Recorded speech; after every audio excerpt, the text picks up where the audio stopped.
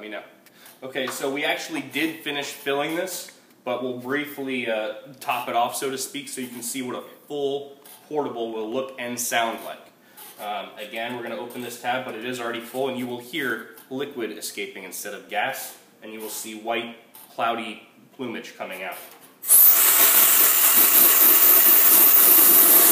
Simply close the tab back, and this is a release button to make sure the portable comes off.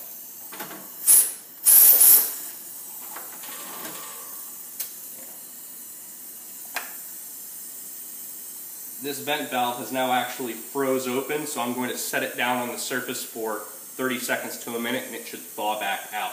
This is a good indication of a safety thing we want to look out for. Liquid oxygen is itself negative 200 degrees. So it's a very cold substance. If you see actual liquid coming out of it, it's not something you're going to want to feel or play with. Frostbite may occur. So be very careful of any liquid you see. If you hear a system is still open, give it a quick flush, close it, and if it continues, set it down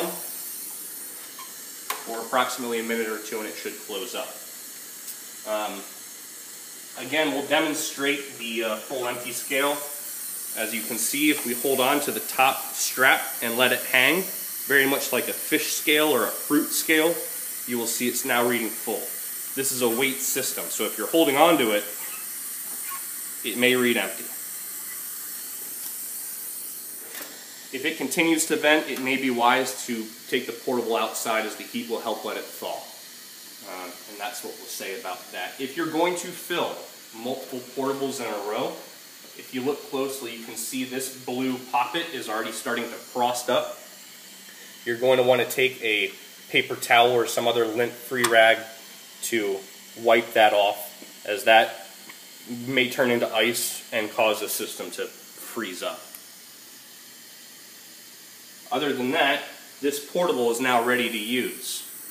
When you use it, and at 15 liters a minute, I apologize for this leak, at 15 liters a minute, this system may begin to freeze up, as all of the internal components will turn icy, and as that thaws, will also turn to water, which may spill onto the floor, which is why we have systems on towels or to keep it over the ground where you're not going to slip.